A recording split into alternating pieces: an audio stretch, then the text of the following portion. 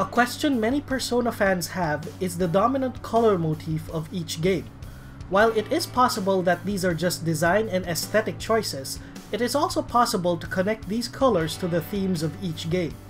Despite having similar mechanics and overarching themes, each one of the recent Persona games have a distinct tone and mood which shapes the game's story and experience. This series will explore the connection of the color motif to the game's themes. Blue is the color of Persona 3. Blue is often associated with rainfall and sadness, which captures the game's somber tone. Blue is also associated with underwater and dreams, reflecting the game's surreal imagery during the Dark Hour. Memento Mori is a recurring theme in the game, which means remember that you have to die, or remember you are mortal. It is a reminder on how life is temporary and how death is inevitable. Death is perhaps the biggest theme in Persona 3. Many characters deal with the death of a loved one. Some would lash out in anger, others would find peace with it. Regardless, death or the fear of death motivates many characters. But the game also explores how one can make the most of their limited time on Earth. The blue of Persona 3 symbolizes mortality and peace, emphasizing how tragedy and death can shape a person, how to overcome that grief, and making the most of life's momentary nature. From this point on, the video will heavily discuss the plot of Persona 3. If you don't want spoilers, then head out now. This is your only warning. With that, let's begin. During the events of Persona 3, all of the main characters deal or will deal with the death of someone close to them, and we see how this devastates them. Yukari deals with the death of her father, causing her to have some lingering resentment towards him and keep people at a distance. Koromaru deals with the death of his master and maintains a vigil over where he died. This could also be said of some of the social links. Bunkichi and Mitsuko still mourn the death of their son by trying to keep the tree he planted alive. Nozomi is often compared to his deceased brother, which causes him to have a very bitter and delusional view of the world. In some cases, the characters do not deal with death but with tragedy or a bad situation. However, it is no less devastating. Fuka is often bullied, which leads to her getting stuck in Tartarus. Junpei hated his father for being an alcoholic and losing their money. Maiko struggles with the divorce of her parents. She feels helpless in her situation, and this causes her to be reckless. Hidetoshi's father was turned into a scapegoat and imprisoned, leading him to believe that power is the only thing that matters in the world. Mamoru has to put college and his athletic career on hold while he takes care of his siblings, and this frustrates him greatly. In other cases, characters are dealing with something they consider a deep personal failure or regret. Aigis deeply regrets having to seal death inside of the protagonist. The Kirijo group is ashamed of the part they played in creating the Dark Hour and tries to right this wrong.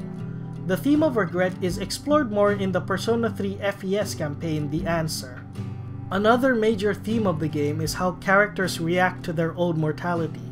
There are those like Chidori that become numb to the world. She sees life as nothing but pain and distances herself from her own emotions and other people. She even seeks death by cutting herself.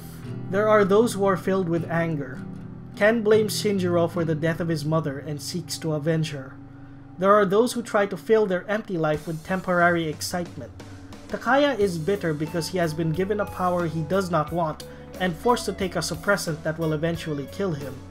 As such, he uses the Dark Hour as a way of getting thrills, ignoring the dangers.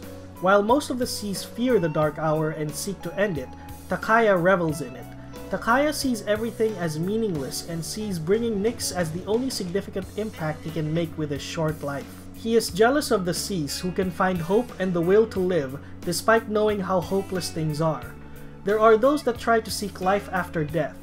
Ikutsuki tries to bring about the fall by sacrificing the members of Seas. He believes that the world must be destroyed so it can be reborn anew, where he is the ruler. This could have been the original goal of the Kirijo group. While much of the game is focused on death and how it affects people, an equally important part of it is learning how to overcome grief and come to terms with death. Many characters do feel hopeless, but it is through their connection with others that give them the strength to continue. Sometimes that can come from words of encouragement. When Mitsuru doubted if her life had any meaning, Yukari had to literally slap her out of it. Ken is only able to accept the death of Shinjiro and his mom when Akihiko helps him admit that the dead are not coming back. Sometimes the bond is able to transcend death. Junpei realizes how much Chidori cared for him when he sees her sketchbook and finds the picture of him. At Shinjiro's grave, Akihiko realized how wrong he was about strength, but remembering what his friend would say gives him the resolution to keep fighting. The blue motif of Persona 3 doesn't just deal with the somberness of death, but also peace. Not just finding peace with the death of a loved one, but also finding peace with your own mortality. The main characters learn that even if death is inevitable, that does not mean they cannot live full lives. Ryoji offers to remove the memory of the Cease. He doesn't want them to live in despair for an inevitable demise. However, despite knowing that they might be facing an unbeatable enemy, the Cease decide to face Nyx. They choose to live by believing in themselves, regardless if what they want to do is impossible or not.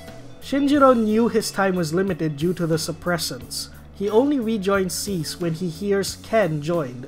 With what time he had left, he wanted to help Ken, even if it meant letting him have his revenge.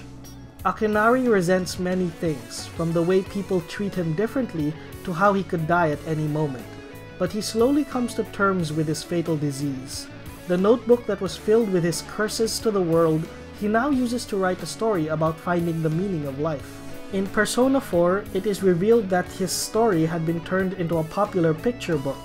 It seems what Akinari wanted to say was heard.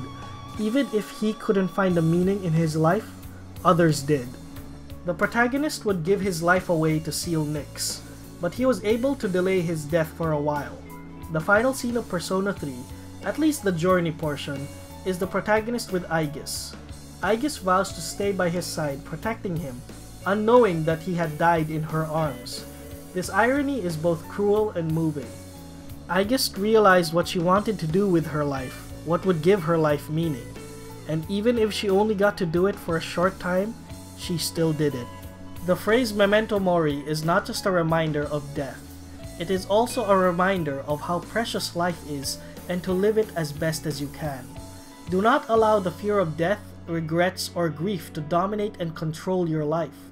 While you cannot escape the pain of losing a loved one, your connections and the bonds with the people around you can help you find acceptance and peace. Since death is inevitable, all you can really do is make the most of the one life afforded to you. Thanks for watching. It should go without saying that this video is subjective. If you have a different interpretation for the blue motif of Persona 3, please share it in the comments below. Maybe it means something else, maybe there are other things I missed, maybe it doesn't mean anything. Feel free to share your thoughts. I might do videos on Persona 4's Yellow and Persona 5's Red, so consider subscribing. So wake up, get out there, burn your dread, and pursue your true self. Until our paths cross again, see you, Cease.